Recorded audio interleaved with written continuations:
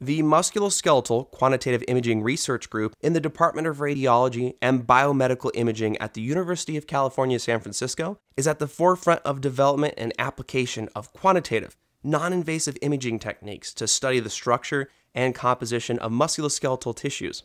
This interdisciplinary group of researchers, including physicists, engineers, radiologists, surgeons, physical therapists, and basic scientists, seek to understand the link between morphology, function, and clinical symptoms to advance the understanding and foster development of interventions in diseases such as knee osteoarthritis.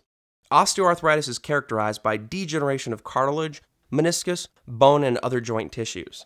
The clinical diagnosis is based on patient symptoms and X-ray radiographs showing a decrease in joint space, which indirectly indicates the loss of cartilage.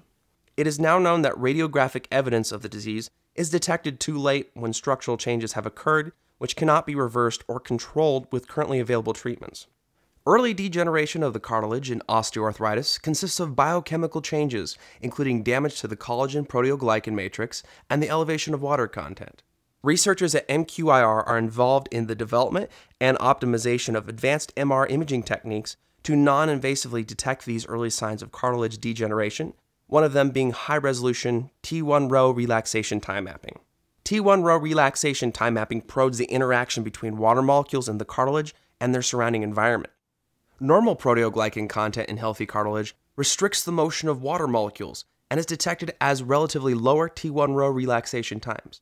You can see the low T1-row relaxation times in healthy cartilage indicated in blue. Early degeneration of the cartilage, initiated due to multiple causes including aging, overload, and injury, consists of a loss of proteoglycans, allowing increased mobility of water molecules, and is detected as an increase in T1-row relaxation times. Areas of degenerated cartilage will appear more yellow and red. Researchers at MQIR are dedicated to using these and other imaging biomarkers to enable development of novel diagnostics and therapeutics impacting patient care in osteoarthritis and improving the quality of life of millions who are at risk or are affected by the disease.